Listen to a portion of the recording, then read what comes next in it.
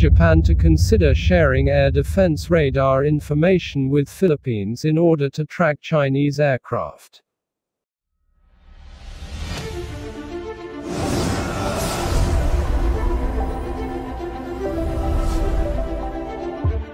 Japan to consider sharing air defense radar information with Philippines in order to track Chinese aircraft.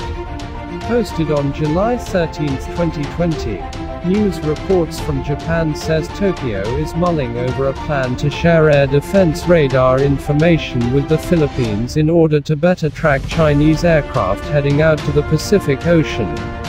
Currently, Japan is able to track Chinese aircraft over the Miyako Straits, but if any of those aircraft enters the Pacific via Bashi Channel, they cannot be tracked reliably due to the distance involved.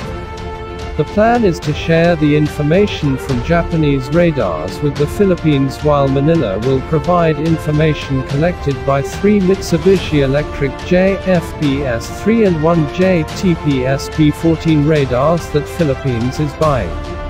Philippines had awarded a long-running competition to buy long-range air defense radars to Mitsubishi Electric in March. The deal was supposed to be signed within 60 days of the award but has been delayed due to COVID-19 travel restrictions. It is believed that the contract will be finalized within a month. With the information provided by Philippines, Japan can get a better air picture of Chinese aircraft movements south of Taiwan and take appropriate measures much earlier.